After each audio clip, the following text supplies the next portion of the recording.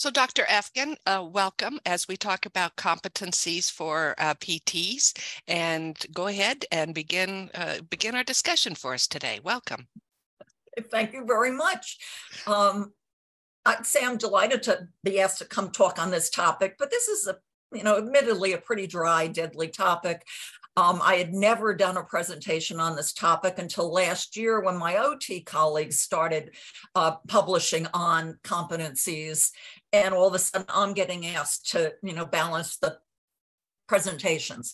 So last year in Texas, I did something on competencies, and I'm now here doing something on competencies. My history on competencies are very, very long. This is not some new topic I shall present on it.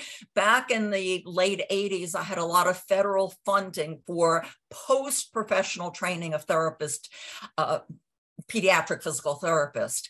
And one of the things you do when you have federal money is you're supposed to have, what are you going to achieve? What's the outcomes? Well, that's where the competencies come from. What competencies do we want? And one of our grants for PT, OT, speech, and special ed was very specific. You have to have these performance competencies, write them up. We did, and that was the first draft, and there have been other publications from that. So there's a history to this. You don't do continuing ed on this topic very often, but now that we're looking at performance appraisal, and I've done some work in Florida, which I'll allude to, that makes it critical that you as therapists in the schools really start thinking about how is your performance going to be reviewed. Is it the reading scores in the school? And there's a system in Florida, the school scores went up, every person in that school got a raise. Well, the therapists didn't feel real good about that. They knew they didn't have much to do with reading scores. On the other hand, the scores went down and they, are not going to get a raise or a bonus or whatever for decades, because some of the schools, as you well know, are historically underachieving. So we've got to start looking at ways to advocate for ourselves with regard to performance appraisal. And now this topic is more important. It was in one of the federal laws, one of the Education Acts, performance appraisals for teachers and school employees. So it's something that it's becoming much more important.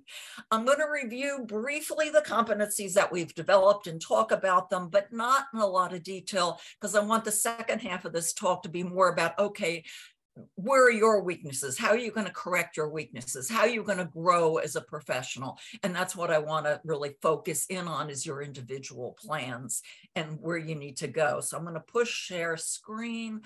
Oh, I would always end up with more than I need.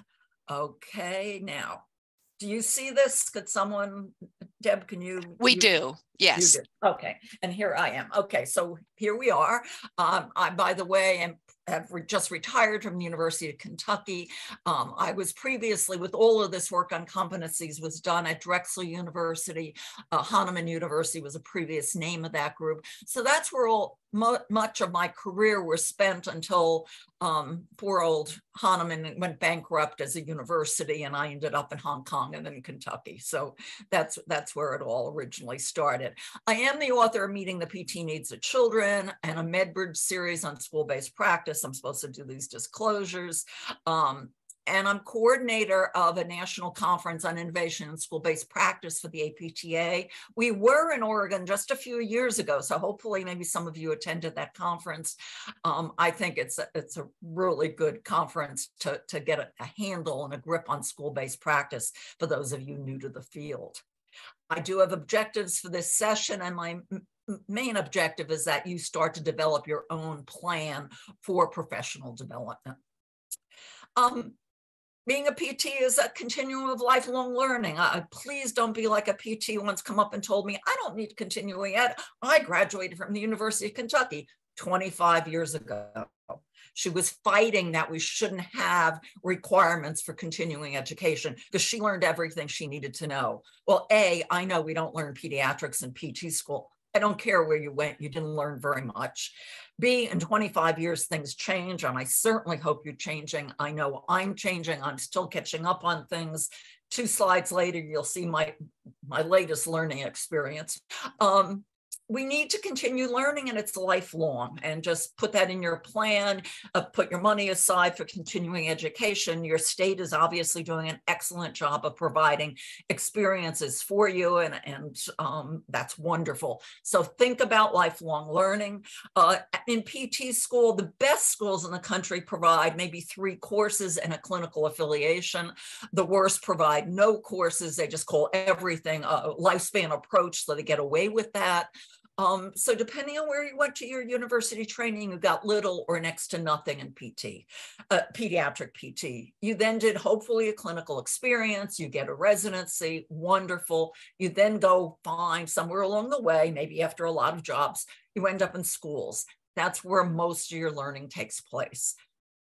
On-the-job training. And if you know much about on-the-job training, in many situations, it's not the best training possible. So maybe you go and try to get your pediatric clinical specialization certification. Excellent. A way to prove to others that you actually know something more than orthopedics. You may go and get an advanced degree. These competencies that I worked on, by the way, were all for post-professional programs. We used to have, you'd become a PT at a bachelor's level, then you'd go and get your post-professional master's degree in orthopedics, pediatrics, whatever. Those were outstanding 1 to 2 year long programs, concentrated, much, much more rigorous than the residencies. We don't have that anymore.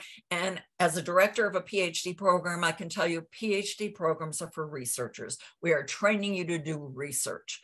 So you're not going to get it there either. Whatever topic you research, the vestibular system, you'll learn one heck of a lot about that, but not the breadth of PT practice, which gets us back to the pediatric practice, gets us back to the clinical specialization, which does cover everything.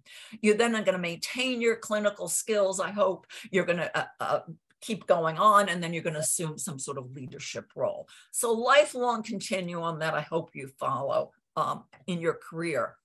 I want to comment on quality indicators. Our OTs in the 2019 came up with quality indicators, and I'm there, how do they differ from competencies? So I went to their publication, and what are quality indicators but a set of explicit and technical competencies? Okay, so they're basically the same thing. Now, some quality indicators may have more explicit details, some competencies may have more details instead of these generic statements, but basically the same thing. It's more language and how one talks, one's use of language. And that gets us to this particular slide. You had a course a few weeks ago, Quality Indicators for School Physical Therapists. I'm not so sure. I think there's a myriad of tools to articulate the value of our services. There's not that many tools looking at our services. In fact, I think very few. However, I completely agree with their statement. However, measuring sometimes immeasurable phenomena in programs can be challenging. I absolutely agree with that. And only an OT or a speech pathologist would say measuring immeasurable phenomena in programs. And I can't see you, but hopefully someone gets a chuckle out of that. We are different. We are different in how we write and how we do some things. And our OT colleagues are beautiful with language. And I love this. Immeasurable phenomena in programs can be challenging. Absolutely agree. You would never see all this writing from a PT. Just an aside, I directed this PhD program for PTs, OTs, and speech and language pathologists. The applications would come in. This is in 2000, and my secretary would come in. I think we have 3 OT applicants, 2 PTs, and 10 SLPs based on the weight of the application, the number of words and pages they added to the story. So, you know, PTs tend to be much more concise, and I'll just leave it at that. And doesn't mean good or bad, but some of you, I can't see many of you, so I don't know if there are many of you that are older. I'm going to quickly go through this. No, you're a pretty young group. I'm older. One's older. Okay, older person. Do you remember what the definition of physical therapy was in 1975 when they put the law through? I actually don't know. Okay. Well, it was treatment of atrophied muscles. That's what a physical therapist does.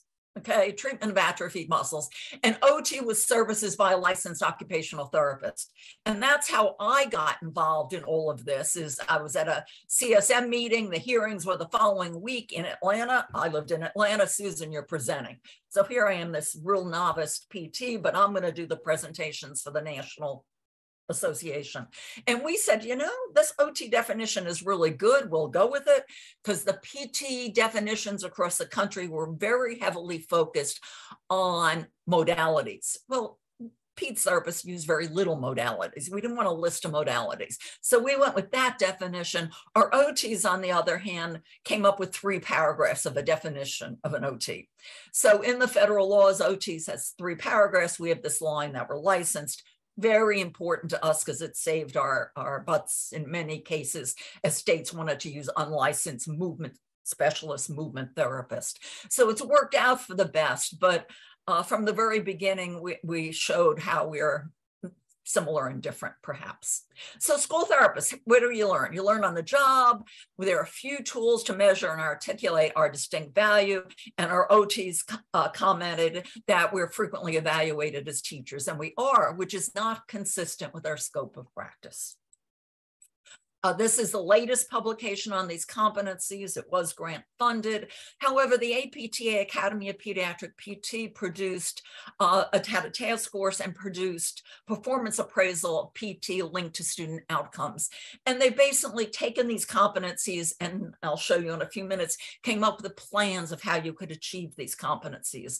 The only thing they changed is they didn't want much focus on research. I still think you need to be able to read and understand research, and I think it's important, but that's the only item they really changed. So we could post this fact sheet for you. It's available to non-members. All fact sheets are available to non-members. Very well done, and there's been a history of us producing some of these to help therapists out in the field. So here's this publication. I'm going to review the major headings. I'm not going to read all of these statements. You can read them, but you can get a gist of how comprehensive they are. So what about that context of schools? Where do we fall in the organizational structure? Tends to be at the bottom, but okay, that's where we are. Do we understand the curriculum, how we fit into the curriculum, et cetera, et cetera? Do we know our federal, state, and local laws? Absolutely critical to anyone working in the schools. I can give you an example of a therapist that said she was going to be fired if she didn't provide services to this child, and in this state, they required a referral. Well, if you don't have a referral to treat in a state that requires it, I know Oregon, you don't require it initially, she could lose her license. Which is more important, keeping your license or losing a job that's temporary? And trying to explain that to administrators, and administrators say, yeah, the public law says you must serve this child. Yes, it does. My license says I need a referral. So you have to understand the nuances of the law in order to protect yourself, protect your license, and appropriately serve children. A comment on that, Oregon is exemplary in terms of its State Practice Act. A number of years ago, you had a group, and I can't remember the woman's name because she worked with us on our conference in Portland, on getting the rules and regulations changed to reflect school practice. In most states, every 30 days, you must do a comprehensive reevaluation. Well, in a school, if you only see a child every 30 days, that comprehensive reevaluation is not appropriate.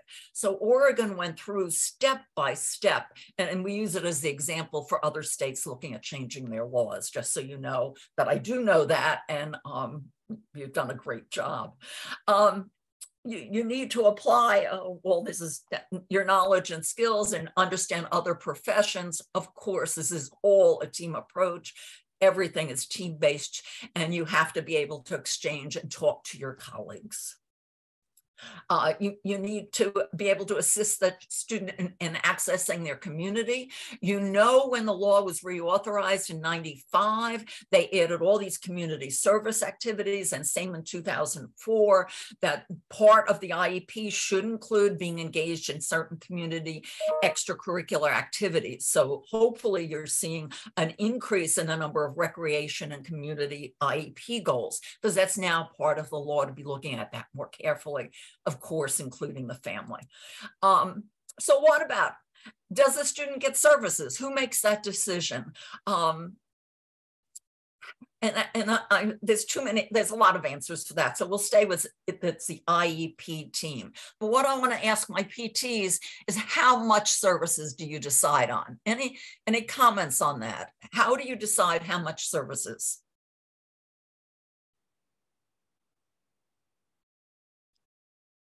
Feel free to unmute yourself or type in the chat box. Chris, I see you're unmuted. Go ahead.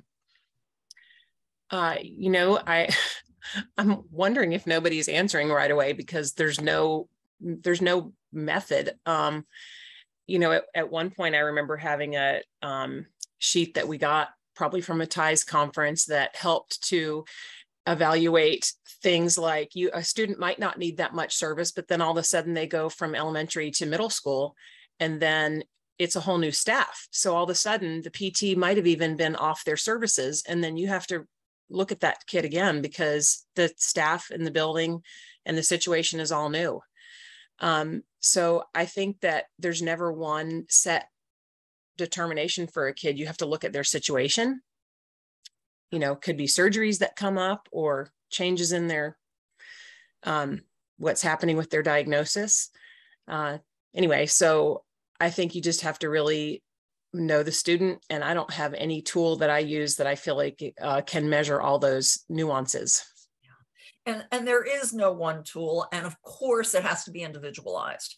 But you know, lots of school systems, never more than once a week. Well, why not?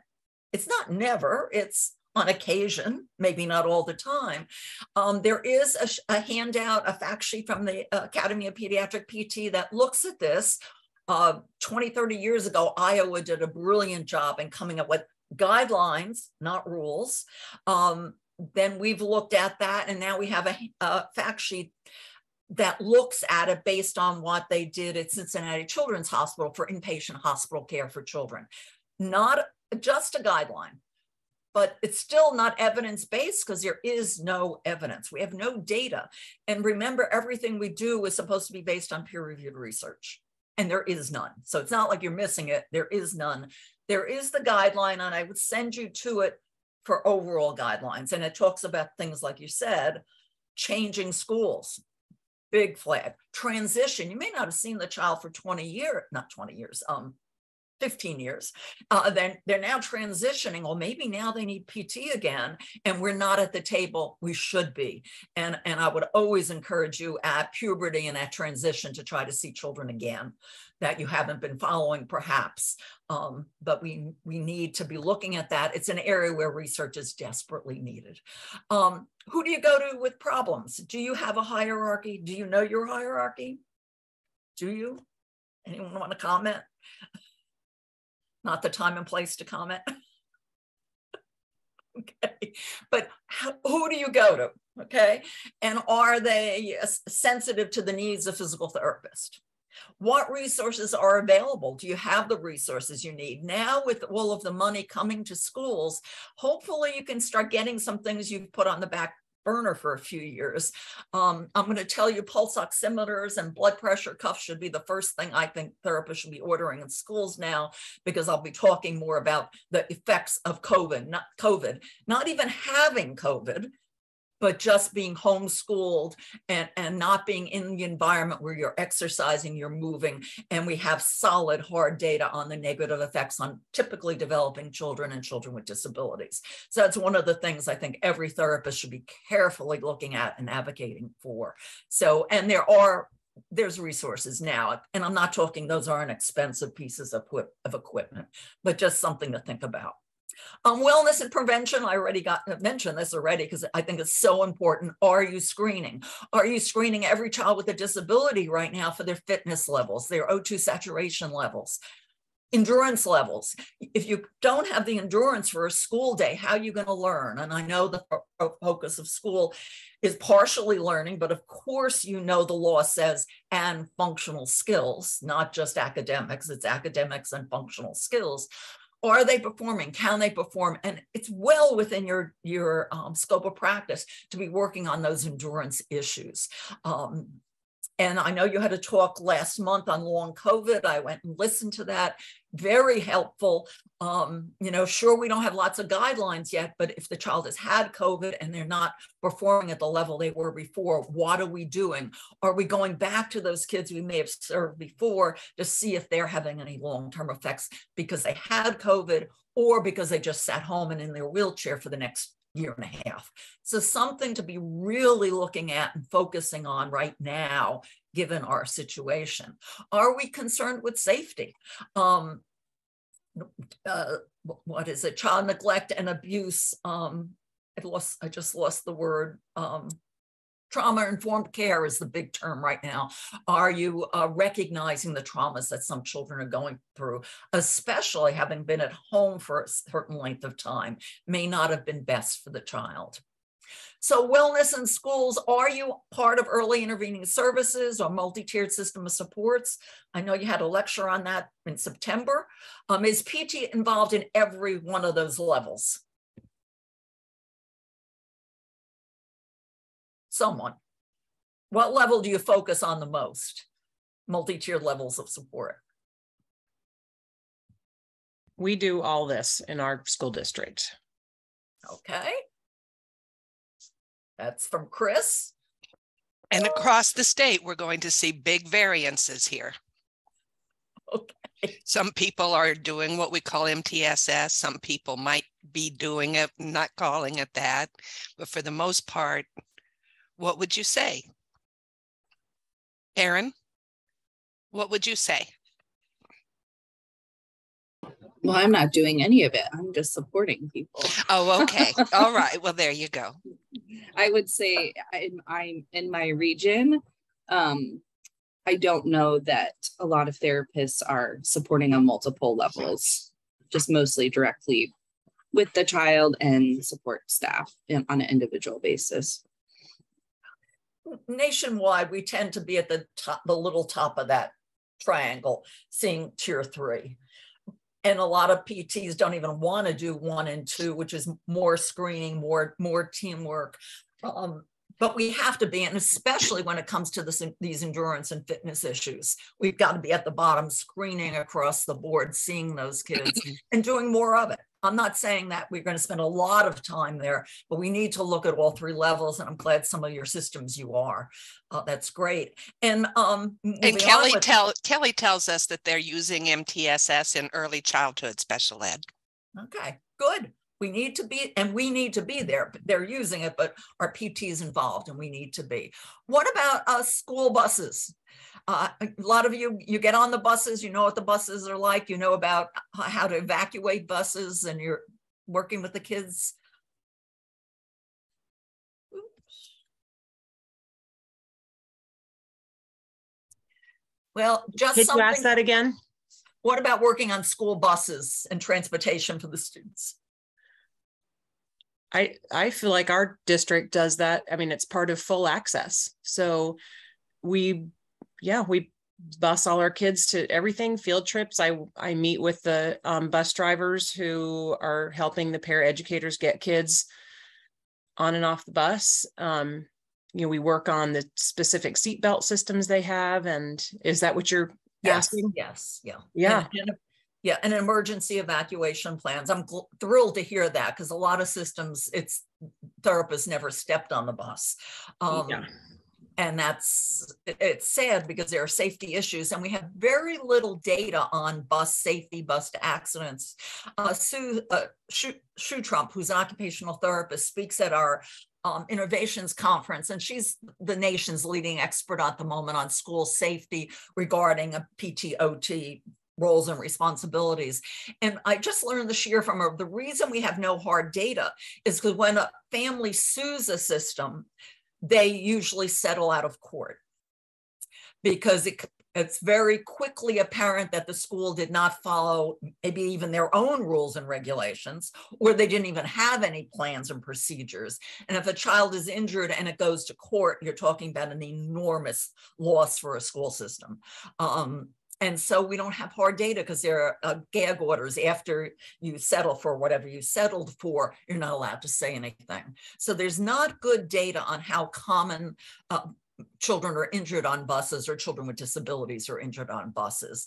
And it probably won't be, because I can see school systems continuing to just pay out to avoid the publicity and losses that would come from a full-blown court case. So just something we should be involved in is the safety procedures, evacuation procedures. Evacuation, of course, maintaining the safety of the person doing the evacuating. Again, all that low back stuff we're knowledgeable in. Team collaboration, it goes unsaid. I'm really not going to elaborate on too much of that, because we absolutely are part of a team. We have to function as a consultant and work with that team. We have to educate personnel and develop resources. We have to supervise personnel and students. And a comment on student clinical affiliations, you can't complain that there's not enough pediatric therapists available if you don't have a student program where you're starting to train those students.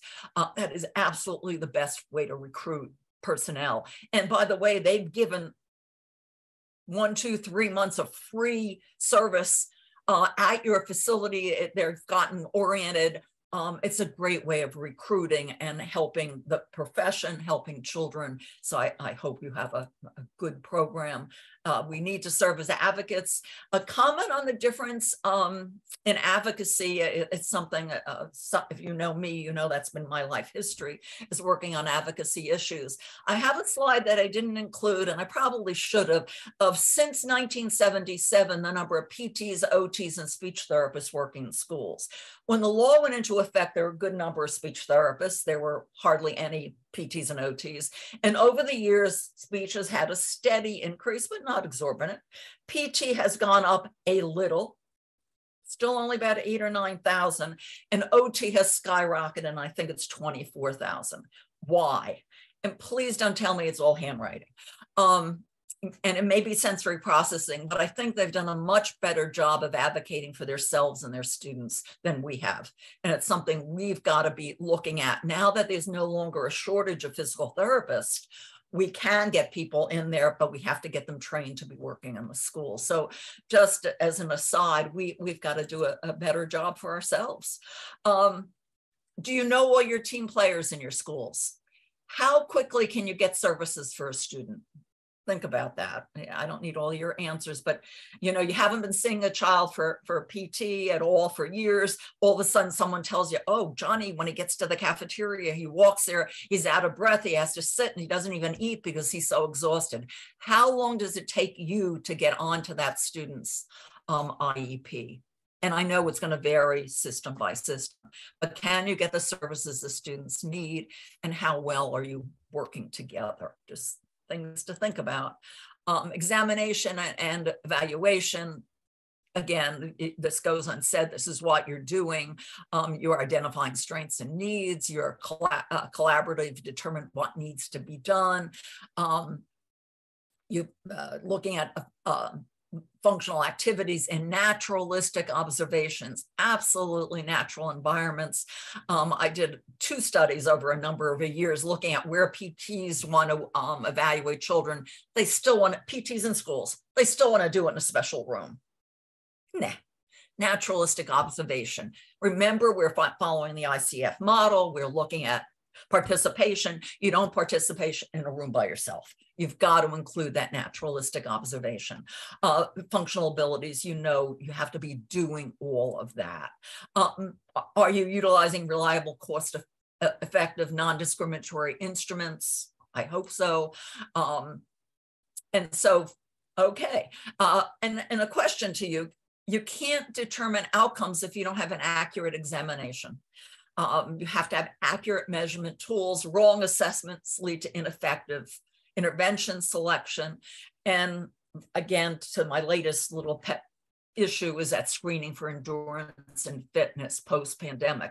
If a child is sleeping throughout their lessons, they're not learning. And how can we help them with that? And there's lots of things we could be doing. Okay, so what about planning? You need to participate in the development of the IEP. That goes unsaid.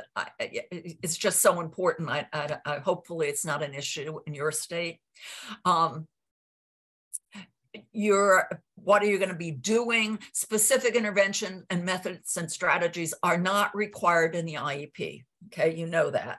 But determination of frequency and intensity and duration is required. Is there data on that? We just discussed almost no data on what the frequency, intensity, and duration should be. Sad but true. Specific interventions need not be included, thank goodness, because if we only had a list, evidence-based, peer-reviewed interventions, what interventions could we do in schools today if that's all we were allowed to do? Come on, group. Where's the evidence? What interventions can we do based solely on the amount of evidence? I can't call on you. That's not fair. Yes, Chris. Probably nothing. Oh, there's something. Erin, I know you. I'm going to call on you. What can we do in the schools? Therapeutic exercise. Yeah. Yeah. Okay. In the broadest sense. Anything specific? Okay. The data is there. Improving. Yeah. Sorry, go ahead. Well, improving strength. We can do gait training, therapeutic activities, which is hard to define in schools. In strength training, the research is not that strong. We can improve strength, but the correlation between strength training and function is still weak. 3 studies, maybe.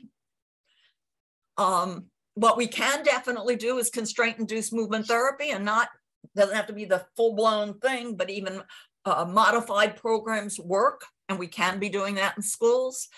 Staying with partial body weight supported treadmill training. And I'm not saying that's what you should be doing, but I'm telling you that's where the evidence is. So there's not a lot of evidence, and if they should change it from based on peer-reviewed research when practicable, they just have to eliminate when practicable and just say based on peer-reviewed research or evidence-based practice, which is the term the Department of Ed is moving to. We're in deep trouble. So just bear that in mind as you select your interventions, is where's the evidence? Lots of systematic reviews coming out, and you can keep reading them. I advocate to read them, and that'll be part of the plan. I'm looking at my clock. So something to think about.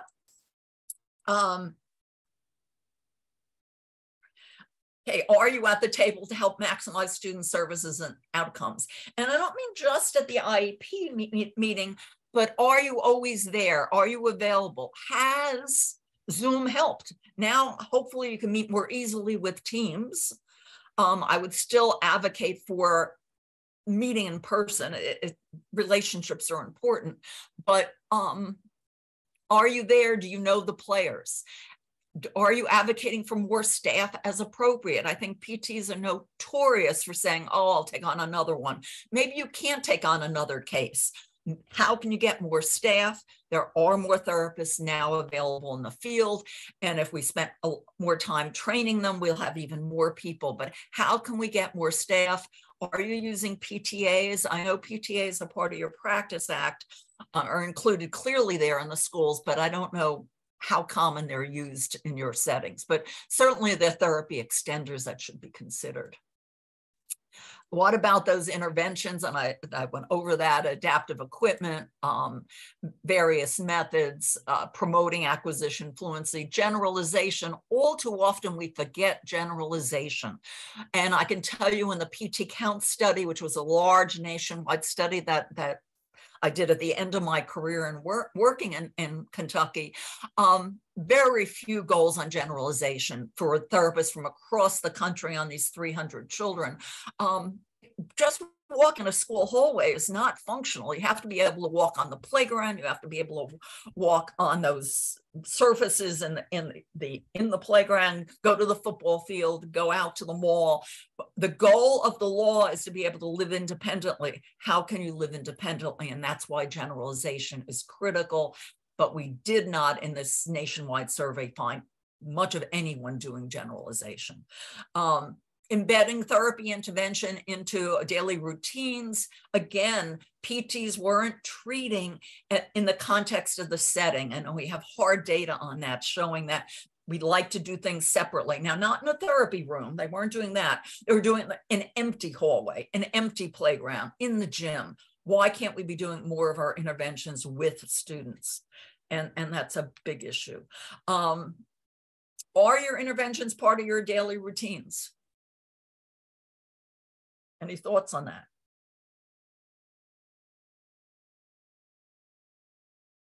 Okay. How are you measured if they're part of daily routines? So we use something called a factor. It's functional access and assessment of participation, basically, is what it is. And we modify the original factor manual for participation in PE and recess, and work with teachers and kids in PE and recess. And I actually feel like it solves the whole issue of generalization, because that's where I'm constantly in class or doing something with kids that's part of the school day. And it's measurable. Yeah. And yeah. Great. That's what needs to be done, because we need the data. We need to show that what we're doing as a team, as a group, works, and that an intervention is working. And that it should be embedded. And that's part of that very first statement about immeasurable phenomena. I forgot the words already. It's really hard to measure, but at least, or measure if your work meant something. But if the child achieves the goals, they're participating in X and Y, that's the most important. How your performance appraisal will go is another issue. You know to document. You know all that. You have to do it. I'm big on what didn't work, because I fill in a lot, or I used to fill in a lot. And okay, I'm here now. What worked? What didn't work? Did you try this? Did you get a brace and it didn't work? Did you try this type of walker? I want to know what didn't work, and in the documents. And all that. Administration in schools, are we moving up into administration, becoming leaders? Not many therapists have leadership roles in schools across the country, unfortunately. Are you a manager? And those are things to consider. Happy, efficient staff influence the student outcomes. There's been a lot of studies on that. So if people are happy in the workplace, teachers are happy, better outcomes. Are you advocating for yourself and your students? Research, as I mentioned, this is the PT count symbol. If you've seen that before, that's our nationwide study. You have to be able to read the literature to provide evidence-based practice. You don't have to do the research, but you have to be able to read it. You have to be able to apply it and justify it for why you're doing it. And partake in program evaluation, clinical research activities. And at a minimum, support research efforts of others. If you're a member of the APTA, you get from the PEDS group at the end of the milestones, these surveys students are doing. Well, fill out the survey. It's 10 minutes. Can you provide subjects for research that's going on? Are you participating in journal clubs? Ways that you can help the research agenda of others, so that you have the data you're going to need when they say everything must be evidence-based. Not there yet, but we're getting there, and we have to be ready for reimbursement is based on the research. And providing interventions not supported by the literature is a waste of student time and cost to the community. I spent years giving workshops talking about evidence-based practice and passive range of motion. All these people doing passive range of motion. No data whatsoever to support it. It's taken years to get people away from it. Just making an assumption you're not doing it, except in some very specific cases. Active range of motion, whole different story. And a comment, student participation in research can lead to better outcomes, interventions, and engagement in the community. In PT counts, I was doing a site visit for reliability, and the therapist tells me the principal here has a grandchild with severe problems in another school and is part of the study. And I'm going to make sure I introduce you on there. I have to go meet the principal. Okay, I'll go meet the principal. Why? That principal was so thrilled that his grandchild was asked to be part of a study.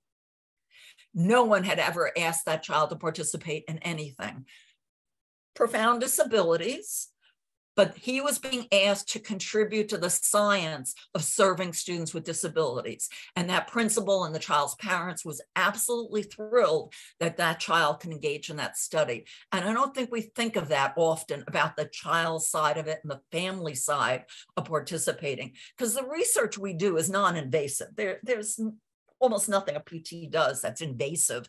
Maybe the stuff that they're doing now with, a blood flow in your extremities and the ice in the extremities, the sports stuff. I don't know a thing about that. Maybe that's invasive, but by and large, what we're doing, non-invasive, helping the community, and that principal just was thrilled to the point where I had to go meet him. So now I'm only a few minutes off. Your professional development plan. Okay. Self-assess, develop goals, develop plan, execute the plan, evaluate, a constant ongoing circle. And like with self-assessment, you had a feeding conference. I learned in my early career, I worked with phenomenal OTs and speech people, and I could really do a feeding program. I'm not saying I could still do that, but I knew nothing about bracing. Well, I developed some goals to learn more about feeding, and I did a lot of feeding. I should have developed some goals about bracing. I didn't. I can't do it. Every time Kathy Martin talks about bracing, I'm like, wow, all this information that I don't have and I can't integrate, and hopefully, and no one will ever ask me, and if they did, I'd refer onward. But we have to see where our strengths and needs are and where we were evaluating. Fortunately, I'm not involved in bracing, so it's not a loss to me or the child. We need feedback and mentoring. Who's mentoring whom? So much self-learning going on in the field, and there are people that can really help you. And here's an example from that document, Professional Development Plan for School-Based PTs. This is just one example. At this point, I have too much stuff up here and I can't read the exact title, but it has to do with screening for, fitness programs in schools. Wellness and prevention. Okay, wellness and prevention. And one of the competencies is implement a school-wide screening program. Okay, so you need some knowledge and skills, and what they've then done, because of all those little things, items on there, they've then gone, where can you go for this information? It's there, it's available for free. And then, you list whether you've achieved it, and then where's the evidence that you understand this? And again, this gets back to the COVID situation, is what is out there. We don't have to invent it ourselves, it's there, but where can we get the data? Some of these references relate to that, the data relating to physical fitness and intellectual functioning, very strong. Learning, very strong. Review of fitness for children, no, that's not the one. Okay, review of physical activity and cognitive development. There are important relationships, and that's what educators need to hear about, and that's our role to share that with them. So this is an enormous document to go to, but very, very helpful with these active links. And we could certainly post it on today's talk, I'm assuming, but you could also go to the Academy for Pediatric Physical Therapy, go to fact sheets. It's hidden under practice settings. It just doesn't say school-based. You have to find practice settings, and then you find school-based and you can find it. But a very, very useful document for those of you interested in actually two things. If you want your PCS, and then of course for school practice. I'd already asked all that. Okay, what methods can you use to achieve your roles? Performance appraisal, physical therapist performance appraisal. Well, there are professional measures. I used to always get graded in the schools in Atlanta, am I on time? That was the most important criteria. Well, that's nice, but I'm not going to learn very much and go very far if the only thing I care about is I'm on time. School for the deaf, all he cared about is I used too many that's in my writing. I remember these things. These are, okay, that's. So I've stopped using that often, I hope, but nothing to advance me as a professional. Now, hopefully your system has more than that. And what has now come about related to starting with teachers and the Education Acts is teacher performance being based on student outcomes. It is being done in some states. It's not nationwide. I don't know about Oregon. I should have asked you, but it's still important because, if a surgeon does his surgery professionally, 100% accurate to every measurement criteria. But his outpatient outcomes was 95% of his patients died. Okay. He performed his task appropriately, but 95% died. Okay. Think of it in those terms. Yes, we have to be professional. We have to have standards. We have to do our job. But what about those outcomes? And think of that surgeon with all those deaths. And how hard is it to get rid of that surgeon? We had a case, I don't want to get particular, not a PT, but a pediatric surgeon who lost most of his pediatric cardiac patients. He did his job. He was very professional, but everyone died. You can't fire him. He did his job. His performance appraisals were good. When it became more public and it got into the news, thank goodness the surgeon left, but he's practicing pediatric cardiac surgery in another state. Not so good. So something to think about, and we're going to move on to that topic. Professional performance measures, evaluators must be able to provide sound determination regarding the PT's knowledge, skills, and practice. Not the OT's knowledge, skills, and practice, not the teacher's skills and practice, but what are you being evaluated based on your competencies? And that requires another PT. Now, it could be someone hired externally. It doesn't have to be an employee of the system if you don't have a hierarchy, but someone's got to look at your performance. The competencies provide a framework, and then we have this professional development plan available at the fact sheet. Oops, no, cancel. I don't want to do that. Okay, student measures. It's got to be grounded in the scope of physical therapy practice, must reflect accurately student growth addressed by the PT. But as our colleagues noted, it's an immeasurable thing when it's a team approach. Johnny is going to walk to the cafeteria independently with his walker in 5 minutes with his class. He achieves that goal. Did the PT achieve the goal? Did the teacher who was doing it every day achieve it? Was it the aide? It was the team. And so it's going to be really hard to tease out your performance based on what should be very participation-based goals. So it's just something that people are grappling with, you have to think about. We have student learning objectives, skill objectives, participation objectives, test and measures, monitoring progress. And I want to come down here to goal attainment scaling and test and measures. In the PT Count study, because it was a federally funded study, we had to use an objective measure. So we used a school function assessment. One of the problems with that test is it's a judgment-based assessment, very good assessment. I'd advocate using it for all new therapists in schools because it tells you what's important in schools. But as a measurement outcome, the standard error of measurement is very large. So a student can make major clinical changes, but it doesn't show up on that test as being so major. They just went up a point or two. So while it's a really good test to use to guide your planning, it's not such a good outcome measure. What we found in PT Counts, we used goal attainment scaling, and goal attainment scaling was wonderful. The children achieved their goals nationwide, a large percentage. A large percentage exceeded the goal because goal attainment scaling, that I'll talk about in a minute, is multi-level. So it's very hard, this measurement issue. If you know Carlo Belen, I'm saying his name wrong. He goes around the country doing test and measures, quick and easy, reliable and valid test and measures. That might be the easiest thing for some of you to use, the 5-minute walk and run test, the sit and stand test, the functional reach. All of those test and measures are quick, easy, cheap, and reliable and valid, but not necessarily tied to function. So just something to think about. Here's an example of goal attainment scaling. 0 is what you expect, 2 is where you're starting. And why not give the option of exceeding that goal? And that's what's useful about goal attainment scaling. It's used across all of our disciplines. The whole conference recently on goal attainment scaling in schools by teachers, by special ed teachers. So it's not something PTs would be unique and people wouldn't have heard of, but something to really consider using. And it's great for reporting on report cards. You can say what level they're at. Student outcomes in your performance. Are the students achieving their goals?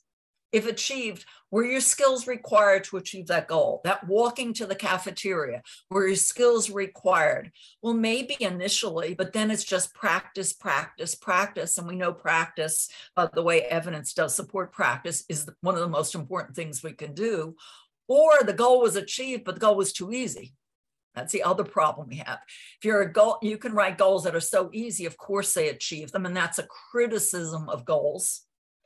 That's why in our study, we had to have all this validity done for goals, because you don't want them too easy, you don't want them too hard. How do you get them matched? If not, why not? Were the changes in the student status? The student had COVID, was out for 2 months. Student had surgery, was gone. Did the resources change? There are school systems, unfortunately, in this country, when a PT leaves, they don't tell the parents. And it's only at the IEP meeting at the end of the year, the parents learn the child had no PT that year. Not very common. Common, however. Well, it doesn't say we have to tell them. There's nothing in the law that says we have to tell them. It was part of the IEP. It started, never occurred, and they don't hear about it till a year later. So what are the resources? Is your skill sufficient? Constraint-induced movement therapy. I think most PTs can do it, but do you have enough skills to really do it and do it well? Do you have serious mobility problems yourself and you can't use gait trainers? So the children in your classes don't have gait trainers. Okay, whatever. Measures regarding student performance. You have to remember there are regressive diseases. Did the child really have access to those services? Reliability and validity of the outcome measures, and the appropriate of the outcome measure selected for the student. If your salary, if your position is going to depend on student performance, you have to really carefully consider all of these.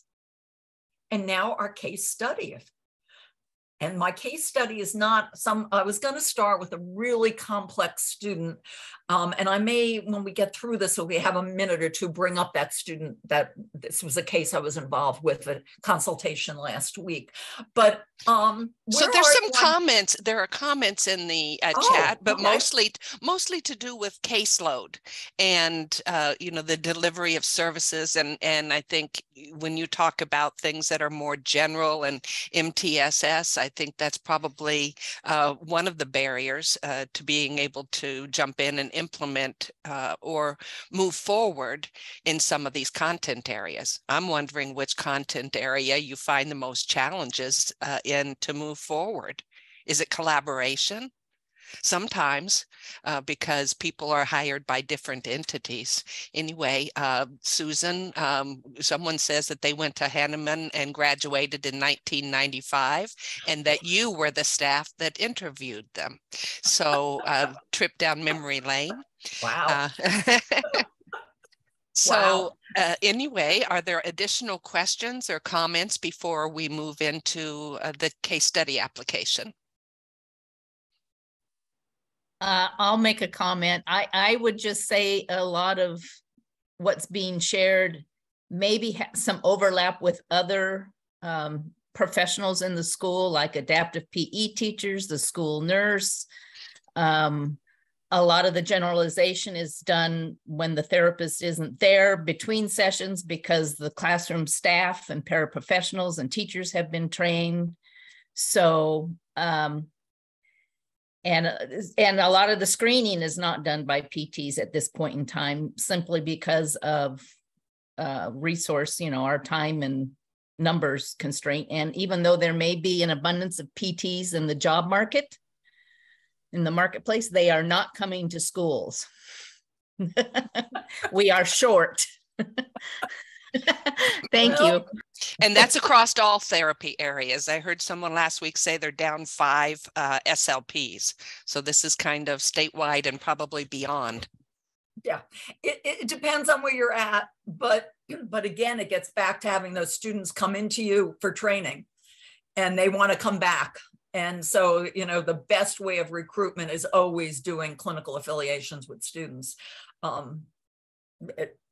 Teachers have to go teach. We can go anywhere, but if once they've come into a school, they tend to love it and really want to go back to those settings. And you know, there are traveling PTs, and you know, school systems could start thinking about that. They need to start thinking about salary levels. I have no idea what it's like in Oregon, but that is, you go to the marketplace. Is your DPT recognized as a doctoral level degree? Some states have gotten it to the doctoral level degree recognized. So they're at a level with teachers who go and get an EDD or a PhD. So salary makes an issue. It is part of that issue of getting PTs. But I think all too often we've been just happy taking on more cases or saying we can't do that. And I think that's a disservice to children. We were put in this law because there's a service we can provide and we need to provide it. Now that generalization goal, I completely agree. Other people are doing it, but maybe we need to be there to monitor it, to make sure it's going on. It's not some child you see every month. Maybe it's every semester in your school year. That's all. But to make sure someone's doing it and monitoring it. And once they generalize it, well, can we generalize it to other external settings? And that will require, you know, when you get to your IEP meeting, okay, Johnny learned to do this at school. Can he do it in the marketplace? Can he do it at home? Can he do it during extracurricular activities? How can we generalize even further? Because generalization is, you know, everywhere. And so is participation. We do not have participation-based goals. PT counts, almost none. You know, and these are the best of the best therapists in the country volunteering for this year-long study. And even they didn't have much in the way of participation goals. So it's something we need to be looking at. And the whole thing about performance appraisal and student performance, it's complicated. It's going to be real complicated. But it gets back to, do you want to be, your position depend on a student reading and writing, reading and math skills. You know, that's really has nothing, very little to do with us. Maybe if we work on the performance and endurance issues, maybe, but it's a stretch. Did I address some of those other comment areas? Oh, and workload. Oh, you know, our speech colleagues have done a phenomenal job at the national level of getting workloads settled. And I don't know about Oregon, but I can tell you most states, there are standards for workload for speech. OT and PT, not so much. We need to work on that. It should be a goal of the special interest group, the school-based special interest group. They did do the frequency intensity work that's needed to get that information out. It's something that really needs to be done, and someone needs to be doing it. Like our speech colleagues, they've set the standard, and we just have to get there, and we're not there nationally. And don't say, you know, well, someone else has to do it. Volunteer when the time comes. Volunteer, because this is a volunteer organization, and this is how you get things changed. And that's the role of advocacy. But we need workload standards, no question about it. And I never got to it, so someone else better. So let's reflect on ourselves in the last 10 minutes here. You know, where are you on the continuum? Now, someone graduated from Heinemann in 95, so hopefully you're way up there and you're in some sort of leadership role, even if it's not with an official title, but you're mentoring and nurturing other therapists in the school. You're taking the students for affiliations. And where are you? So all of us have some competency areas. Where do you need to go? Where do you see your personal gaps? And you have a training program, and I assume, Deb, that people submit ideas to you for topic areas. I was just typing in the chat box that what is it that we can do? What can RSOI do to support in those challenge areas? Providing additional topics, yes, we bring those to the table if we need to. Providing opportunities to talk to each other, well, that's probably one of the most valuable pieces and share and across the state. So what can we do to support you? Let us know. because I know you're having a conference in the spring. Yes. I'm assuming that a SATCO is coming in. I'm assuming that someone recommended it and you're doing that. We have had the SATCO here before, and we are bringing it back in the spring. Everyone, I have informally and now formally invited Dr. Susan to join us at our conference in the spring. And Oregon is lovely in April. Wouldn't you agree? All right. Well, that's a formal invitation. So, yes, and even the babies are cheering. Thank you, Erin. So, well, maybe you should say that after the eval of this little presentation. Well, I think the conversation itself and the things that you bring up are excellent points and areas for people to be looking at. I think some of the PTs attended the quality indicators workshop, and there is some difference, of course, from different perspectives. But I think everybody's looking at how to improve their services. And in a new era, things have to change because things have changed in our schools. We need to be part of the solutions. And how can we do that? So let us know how we can help. But people, Chris, I see you're unmuted. Feel free to share out. What is it? I was just going to tell Susan, I think the presentation was awesome, and she could probably even just give a whole hour of discussion on one or two of her slides that she was, scrolling through. So, well, I'm hoping for somewhat of a workshop. I'm hoping for something more of a full day in the spring, and so people can consider those points and come away with some ideas. And Anna, Anna Mannenbach, would you like to unmute and say what you just typed in the chat box? Yeah, I was just commenting to Joanne, who was saying that SLP workloads are managed because most SLPs in schools pull out into small groups, whereas PTs push in. In my role, I'm a program administrator for Jackson County Early Intervention, Early Childhood Special Education, but I'm also a PT. And so I get to wear that really unique hat of both administrator and service provider. But I just wanted to mention that ODE is actually pushing for push-in services for SLPs as well, because when you pull a student out of their like community-based preschool or their general education classroom for a small group, you're actually removing them from their least restrictive environment, unless it's maybe like half students who are typically developing, and then the kids that you're working on the services with. So I would say, I know for us, we are seeing reduced numbers of kids in our speech groups. We're talking about how do our speech groups look in the future? Do we have less of them? Because there really is this push to see kids in the community where they're at. The challenge to that is that in Jackson County, my team of speech therapists, I have 16 SLPs and SLPAs. We serve over 50 community preschool sites. And so that caseload versus workload thing is very, very real to us, because Jackson County is big and the staff get spread thin pretty quickly. And then yet when you have more kids popping up on your caseload, you can't say, oh, we'll put you on a wait list. That's not an option. And so that's really, I spend many, many days, hours, nights, even thinking about how to manage these things. I want to comment on the groups. I happen to really love groups. Done some research with Alyssa LaForme-Fist on groups and how successfully they can be for PT.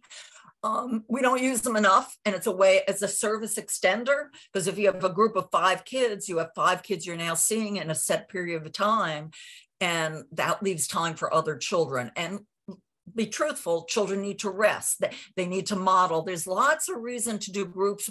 And to your point of pull-out groups, well, make it an inclusive group. I mean, there's no reason most kids can't be doing some of the same activities. But groups extend services. The thing is, we are not trained to work in groups. PTs are never trained to do group intervention. My very first job in an adult rehab center, we did groups. I never knew groups. So I've been doing groups since the day I got out of PT school. And by the way, I'm also a special educator. My PhD is in special ed, so I can talk that language. They do groups, that's what they do. And all of their data in special ed supports not one-on-one being more effective, groups of 3 being most effective. So even if you go back to the special ed literature, and they don't have tons of it either, but groups of 3 seem to be a really good number in special ed for learning a good number of tasks. But I look at groups too. We do a whole workshop series on group intervention because we're not trained to do it. And, you know, it's not easy. It takes some skills. So maybe that's one of your areas of competencies, you know, working with groups. Go to those phys ed teachers. They're phenomenal in working with groups. I'm always amazed at how they get these kids doing what they're doing. When they're doing what they're doing, unfortunately, they have a lot of sit-down tasks. I'm involved in an adaptive dance program in the schools, and I see what's going on. But at any rate, but for yourself, how are you going to address these areas, and how are you going to achieve those goals? And I guess that was what I was supposed to be covering today. Let me check. Yeah. How can you address those goals? You have mentors, you have this statewide system, which is phenomenal. I think we're going to see a lot more online. But there's also that networking. I know from innovations, meeting other therapists that have the exact same problems, it's really reinforcing, or the exact same issues with how do I get trained in that. At the Advanced Clinical Practice Conference, this workshop they do on orthotics. Oh my goodness, so mind-opening. How do you know what you don't know? And I guess that's another question for this list, is how do we know what we don't know? And do you have written goals? Did you write it down? You know, some people write career goals down. I'm glad I helped admit someone to Hahnemann's PT school there. You had a written goal to go to school. Do you have written goals, you know, along the way? Any other questions, issues? This has gone quickly, so It has, and it's just scratching the surface, I believe. But that's why I think we really need you to come for a longer period of time. So we have another couple of minutes if there are any last minute questions or comments. But I think we all need to dig into these and see where we are and see what the barriers are, really do a self-assessment. And do you need to make a goal in all of those content areas? That might be hard. Take it easy on yourself. Start with baby steps. Pick one thing and move forward, the one that you really need the most support with. And I'll say it again, what support do you need? How can we help you? When you get your survey for today, please let us know, because we have our town halls. We have one on Monday. We can have additional conversations, and we have lots of ways to bring this about.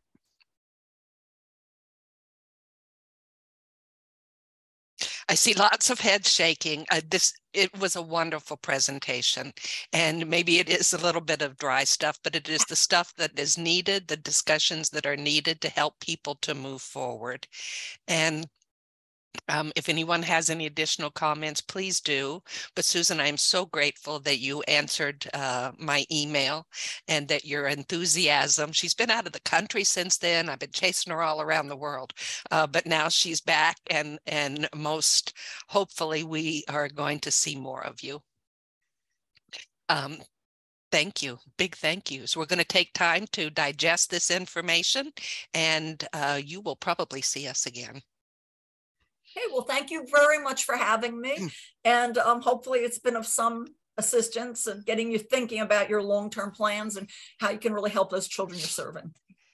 And PTs, thank you for all that you do. Yes, when you walk into the school, your role is probably often misunderstood. We're really trying to work on pieces to help our administrators and other folks in our schools to understand that.